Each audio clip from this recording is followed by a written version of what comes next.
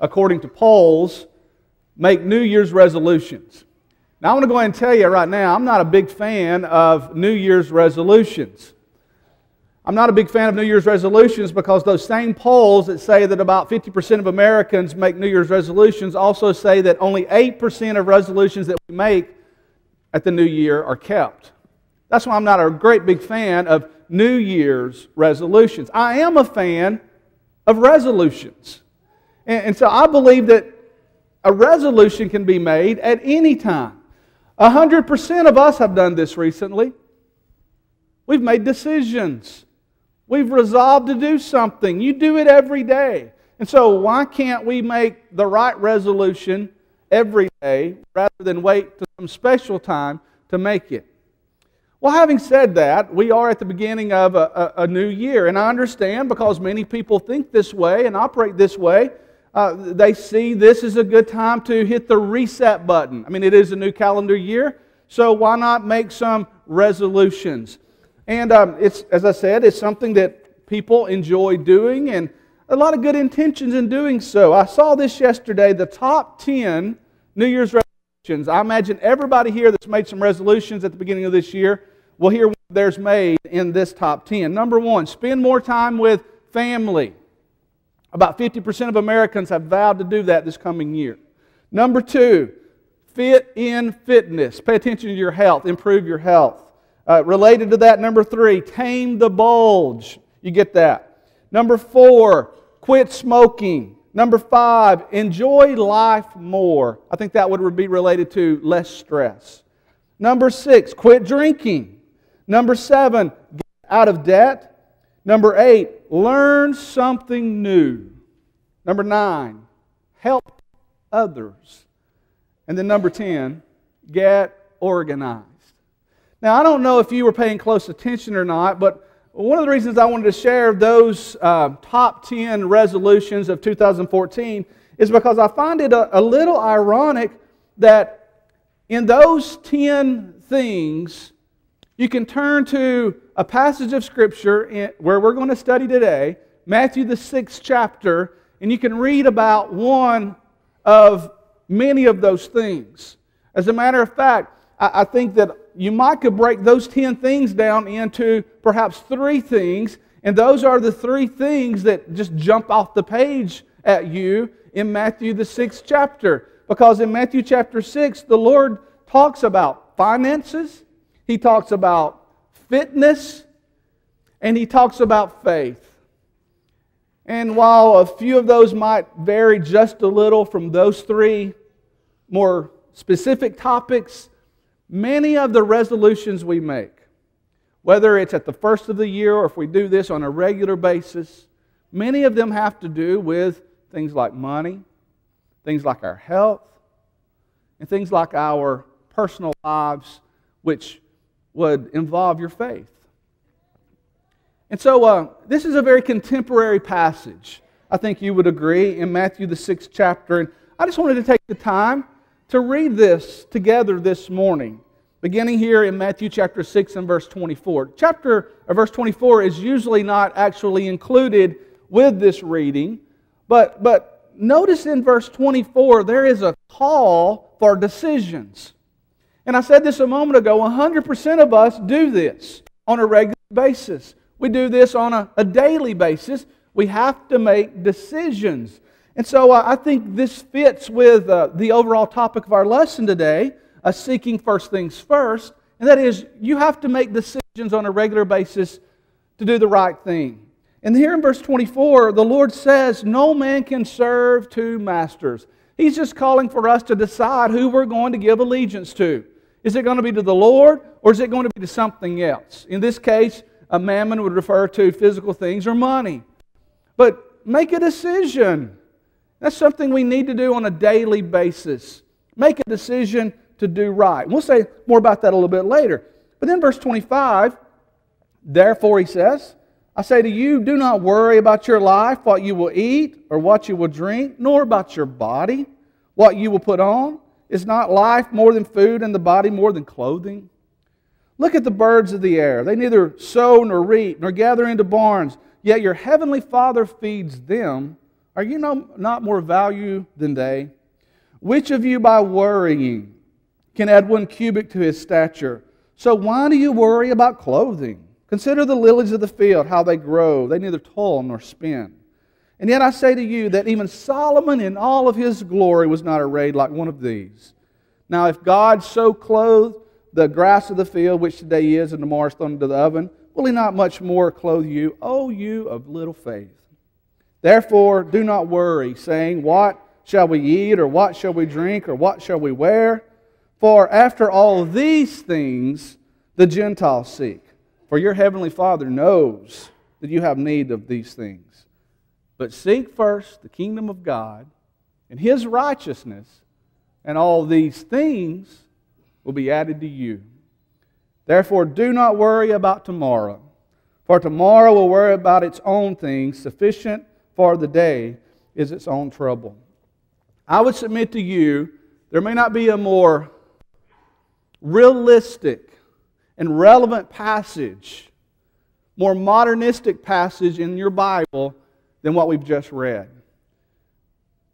The New Year's resolutions that people have made in this country include much of what the Lord addressed on the Sermon on the Mount some 2,000 years ago. So what we're studying this morning is relevant. What we're studying today is powerful because it means something to people who are alive right now. I want to encourage this congregation, to anybody that might be listening online or anybody that might watch this lesson at a later time, I want to encourage us today to seek first things first. If you're going to have a New Year's resolution, make this your resolution, to seek first things first. And this is something you can do every day of this coming year. This is something you can do every day the rest of your life. Seek first things first. Now, in particular, verse 33 of this particular passage here in Matthew chapter 6 is where we really want to camp out in the next few minutes this morning. Because Jesus said all of the things He said in the verses leading up to it to drive home this pivotal point. Seek first the kingdom of God and His righteousness, and all these things will be added to you.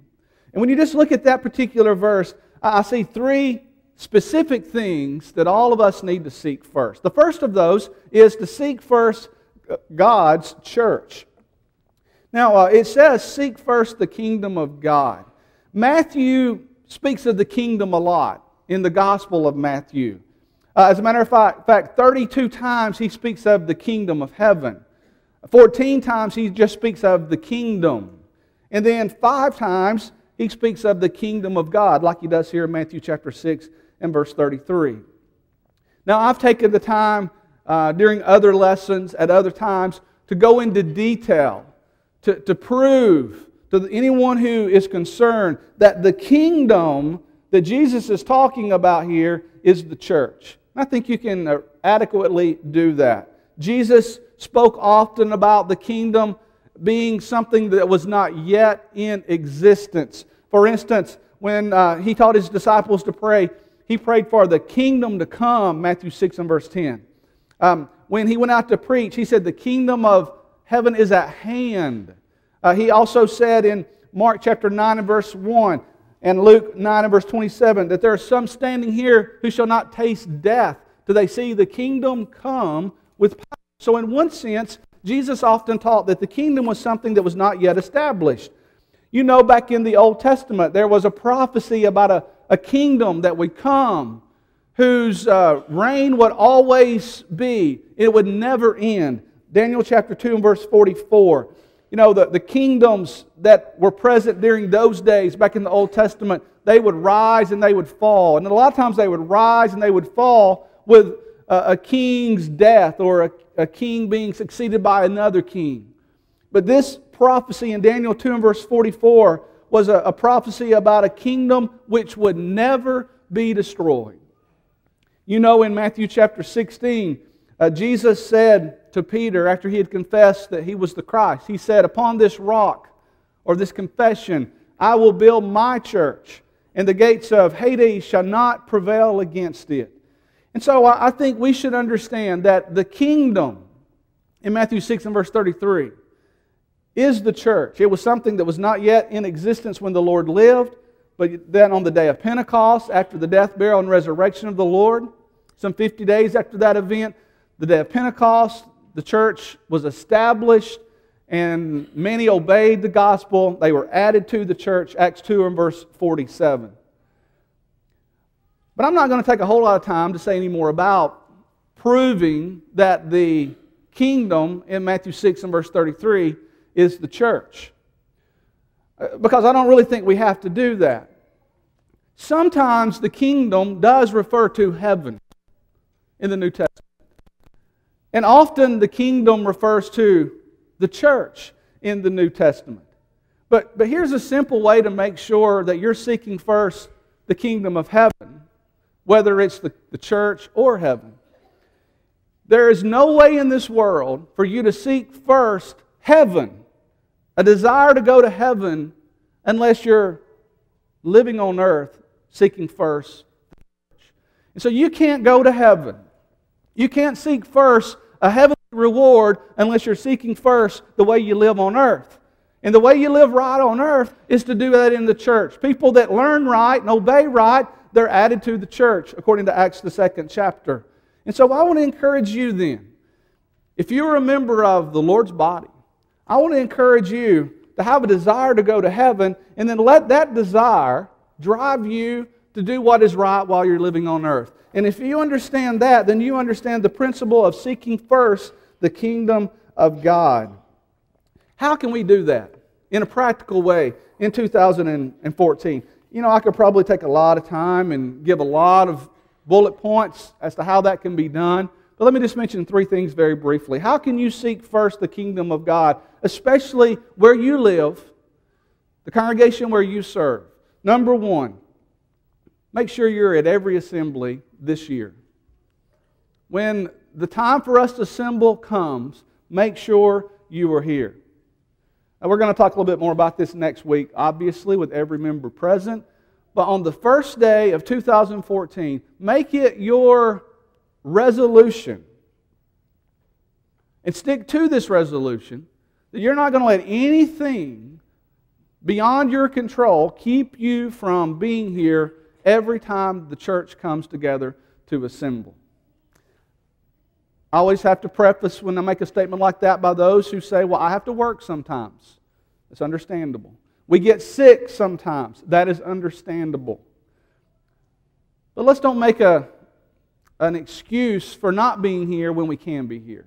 So make the assembly a resolution for this coming year. Be here every time we come together. Notice the church is a gift from God, but some assembly required. I'd say a lot of assembly is required if you're going to be a member of the church. The second thing, let's learn to care for one another. Let that be one of the ways we seek first the kingdom of God. Learn to care for each other. Love one another. As Paul would say, let your love abound more and more. Learn to put other people's needs before your own needs. You know, that's what agape love is really all about. Learn to care for others. And then the third thing, if you're going to seek first the kingdom, learn where you fit into the church.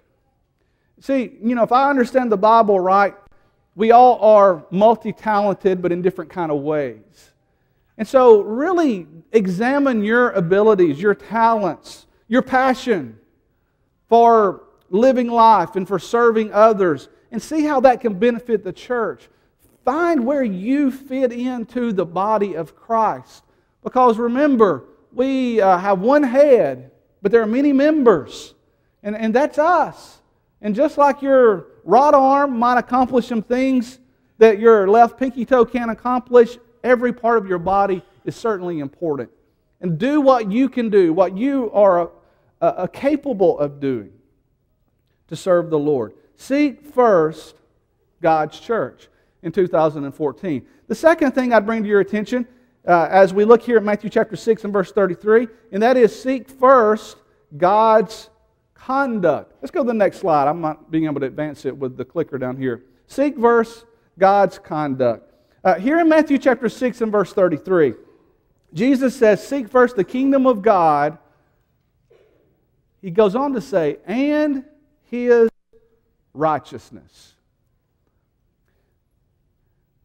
Matthew, I said a moment ago, uses the term kingdom a lot, more than any other gospel writer.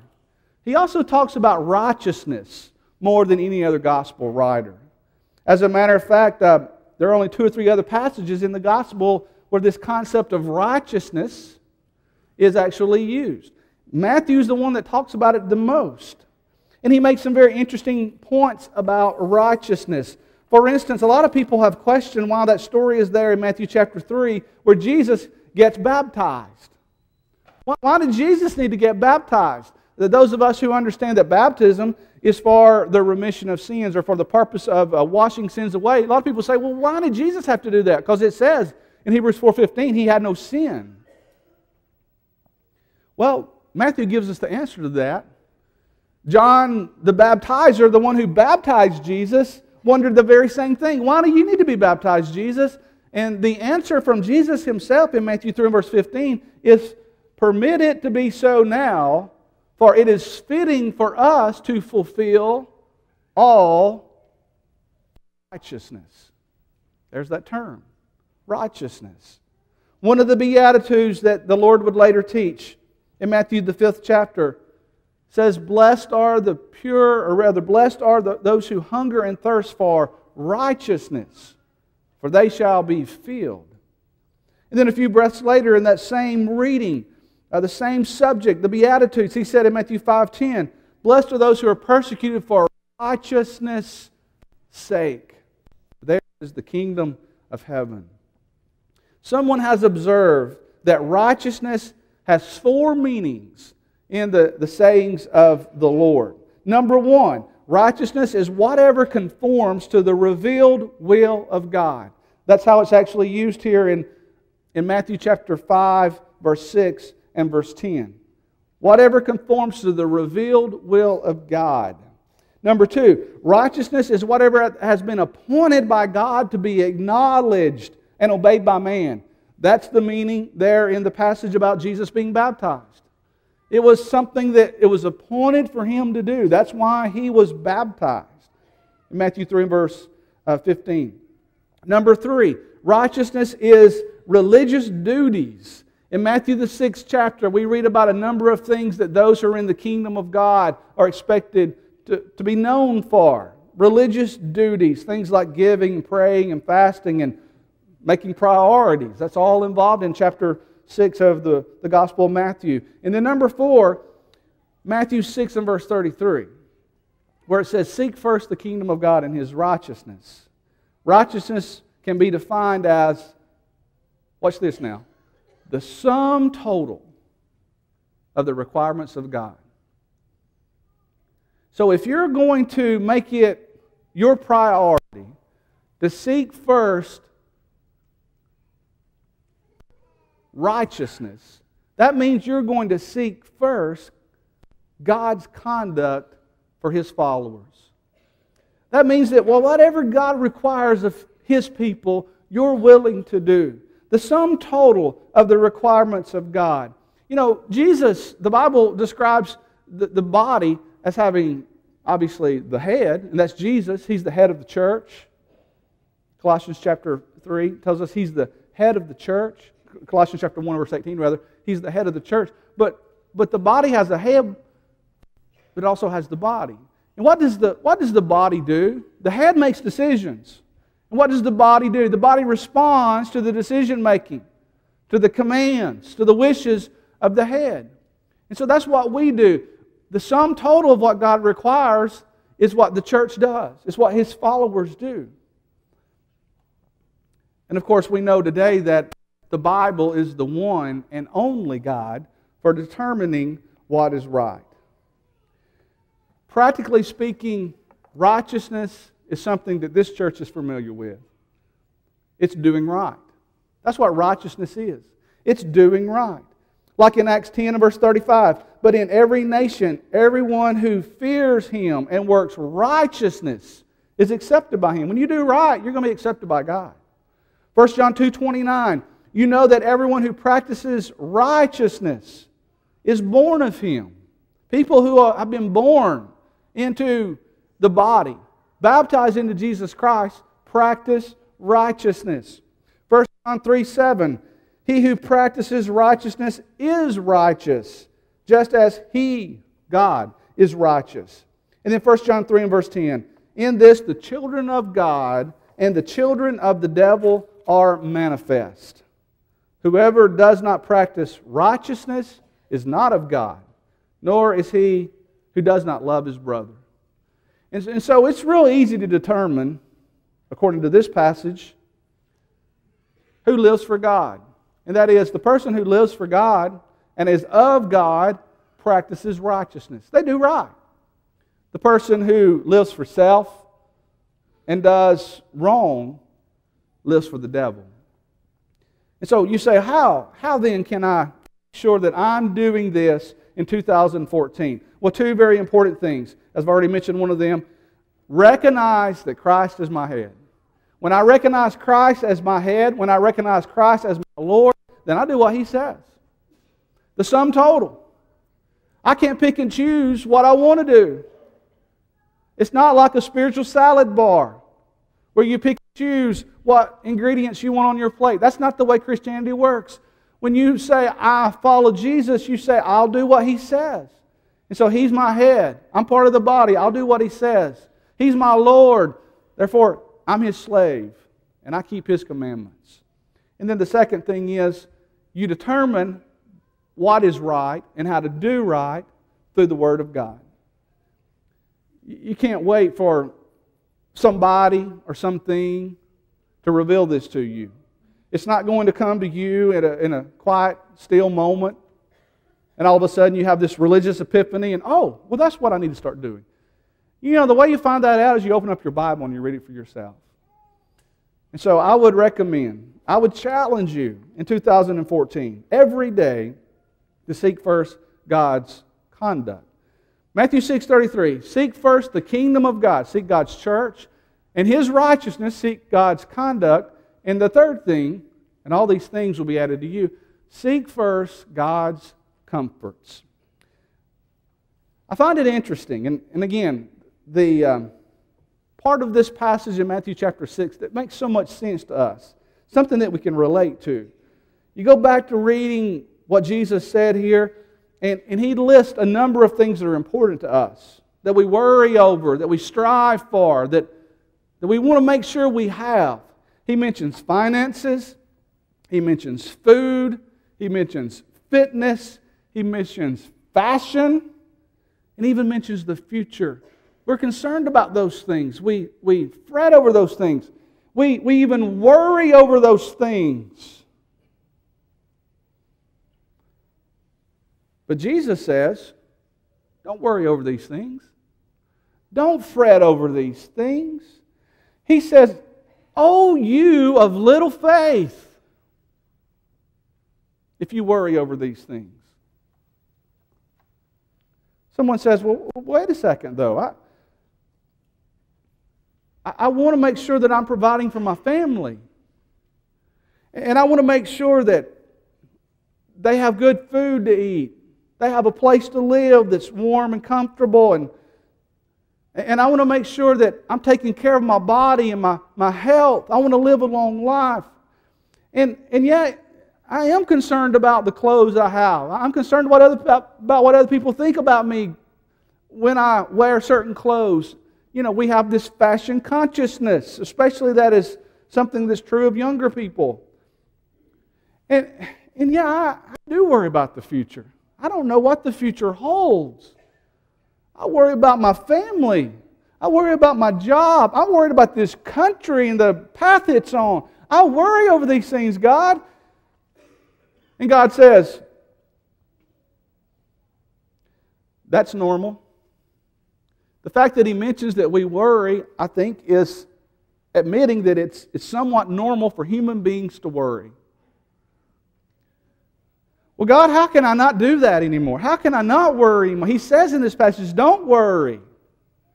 Well, maybe I'm just too simplistic in my thinking, but if I understand what he says here in Matthew 6 and verse 33, if I'll seek God's church first and I'll seek God's conduct first, then all these other things that I get concerned about, that people worry over, the Gentiles, he says, that they get worried about and frustrated over and they seek after. That'd be terminology for, this is what the world does today. If I'll seek God's church and His conduct first in my life, here's something that's going to make 2014 the easiest year of your life. If you really believe what Jesus says here. These things that I get worried over, He says if I'll just do the right thing, He'll give them to me. He'll provide those things for me. Now, there's people that get on TV and they make their living and they attract large audiences because they preach the prosperity gospel. I won't call any names, but you can probably think of some of those preachers that are famous for doing this. They rarely talk about sin. They rarely talk about commitment. But what they talk about is God's blessings. And what they basically say is God is willing to bless you, and He wants to bless you, and He will bless you. And you know what? That part of the lesson is right. God does want to shower blessings down upon you. You can't disconnect that, though, from doing right, from prioritizing, from living right, making sacrifices for the Lord. But when we do that, that's what this passage is reminding us. It's reminding us that that's when God's blessings really come. That's when we can trust God to provide for us. Now, here's the problem. Here's the problem that I'm convinced most of us struggle with regarding this promise. Have you ever found yourself cutting the church out of your life? Or dodging some requirements of God, righteous living, in order to make those desires happen in your life? Have you ever done that? I'm just going to be honest with you. I think I've done that before. A lot of times I try to short-circuit God's plan because I think that unless I do some things, maybe I won't have these things that everybody wants. And I find myself not doing what God says to do in this passage, seeking first God's church and seeking first God's conduct, so I can seek these comforts for my life. And when I do that, I'm just getting it all out of order. I'm putting the comforts over the church and the way I ought to live. And that's not the order God gave these things. He said, put the church first, put living right first, and then these things just naturally fall into place for you. Now, if that won't make you worry less in 2014, nothing will. Seek first the kingdom of God and His righteousness, and all these things will be added to you. The Bible says to everything there is a season, a time for every purpose under heaven. There is never a bad time to make a resolution. Just so happens we are here at the beginning of this new year. Would you resolve to seek first God's church this year, His conduct this year, and then would you just accept the comforts, the showers of blessings that He is willing to shower down upon you in this coming year? Past Wednesday night, a brother responded to the invitation, and I said something I want to remind you of right now as we offer the invitation. The fact that the calendar went from 12/31/13 to 1/1/14 doesn't forgive anybody of their sins. Don't make the mistake of thinking, oh, God's given me this new year, and that therefore everything in the past is covered now. New Year's does not equal God's forgiveness. The only way to get God's forgiveness, and here's what I'm saying, the only way for you can really to start over right now, just so happens it's near the first of this year, but what if it was towards the middle of this year, the only way to start all over is with God, not with the calendar. The only way to seek forgiveness is not with the changing of a date, it's with coming to Jesus Christ and claiming Him as your Savior. And so we want to give you the opportunity today, if you need to start all over, to come to God. If you're not a Christian, that means accepting His requirements. Belief that He is the Son of God. John 8, verse 24. Belief, or rather repentance of sins. Luke 13 and verse 3. Confession that you believe that Jesus Christ is the Son of God with your own mouth. Matthew 10, 33, 32 and 33. And baptism into Jesus Christ for the forgiveness of your sins. That's how you start your life all over. Because when you're baptized into Jesus, you contact His blood. You're baptized into His death. Romans chapter 6, verse 3. And then verse 4 says, you rise to walk in newness of life. That's where the newness begins. Coming to the Lord, submitting to His plan for your life. Maybe you've done that in the past, and yet you've got your priorities all out of order. You're not living for God day by day like you know you need to.